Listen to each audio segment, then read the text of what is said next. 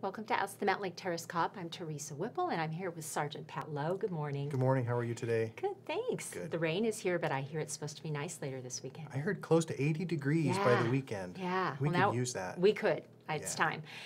Now, we're going to talk today about a question that came from someone regarding bicycle safety, and in particular with little kids, which is an appropriate topic now that the weather's getting nicer. Yes. So how should parents approach bicycle safety with their youngsters, especially as they're maybe just learning how to ride? They might be out on a street. What are the things that parents should be keeping in mind? Well, I guess knowing your child is really important, and knowing what their skill level might be like on a bicycle is really important.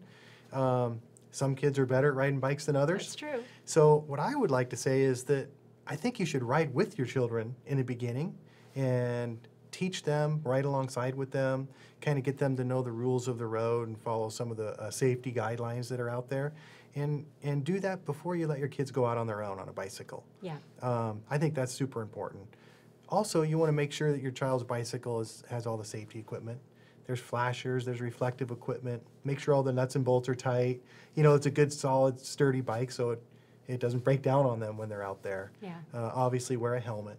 And as far as all the rules goes, you can go up to our police department, and there'll be a pamphlet or a flyer on all the safety rules that you need to know before going out bicycling. And that'll be good for kids and for adults as well. Okay. So very good. And I'm sure that things have changed since I was little and nobody wore a helmet and we just went out all day long on a bike and probably didn't care whether the brakes were working so much and all those things. I've been there a time or two, and I have some scars to prove it. Me too, actually. Yeah, we can talk about that another time. But is there anything, I mean, you mentioned helmets, and I'm sure that, I've actually seen times when the parent might not be wearing a helmet, but the child is. I'm sure there's just in general an issue of being a role model for your kids when it comes to that kind of thing, right? Well, of course, they're going to look up to their adult parents or their friends and everyone else. So, yeah, you should follow the same rules that you expect your child to follow. Yeah. And plus, it's the law. Yeah, that's in right. Mountlake Well, Terrace, yeah, you have that to wear a too. helmet. Okay, good to know. Yeah, and it's also the law. You have to have reflectors on your bikes.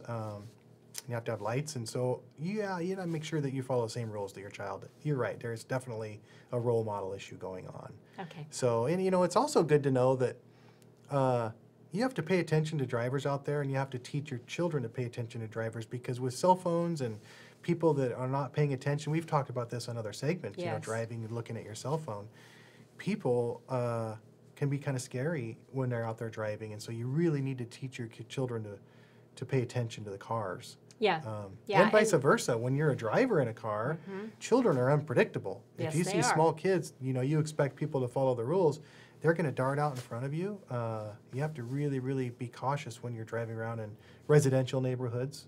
And pretty much anywhere you're going to see someone riding a bicycle. Yeah, I've noticed that too. I'm a bike rider and I go often on the interurban trail, and when children are out and about on the trail, even when they're with their parents, I just assume that they're going to end up on the other side of the trail because they're not necessarily paying attention. And I guess part of that too is probably making eye contact with a driver when you're stopped, on a bicycle, just to make sure, just like even with a pedestrian, same idea. Yeah, nonverbal communication, Yes. right? Make sure you kind of know where each other's at, right, as far as what your intentions are. Yeah, good. So, and sometimes, a parent may have all the best intentions, and they may be trying to teach their child how to ride a bike safely, but the child is getting ready to dart out across the road or a crosswalk, and the parent might yell out for them to stop. Maybe they don't hear.